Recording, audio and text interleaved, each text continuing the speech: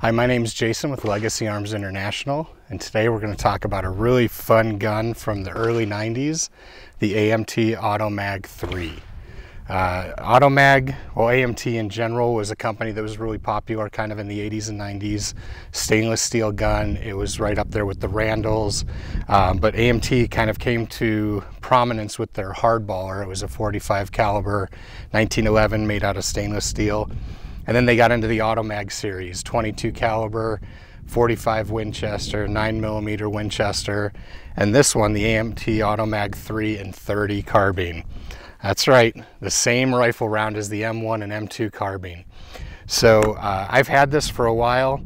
Honestly, it's new in the box. It's never been fired, which is true for a lot of my collection.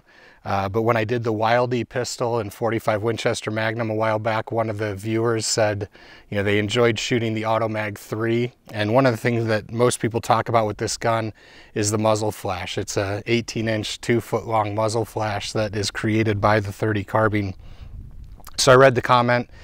I decided, hey, not everything is meant to stay new in the box. And so I decided today we're going to break this in. These were made by AMT. This one's in Irwindale, California. Harry Sandford was the original founder of the company, and these were made from about 1992 to 2001, roughly. So they're kind of you know, an older gun, and we'll see how it goes. So we've got an 8-round magazine, 30 carbine. We'll see what happens. I don't even know what to expect with this.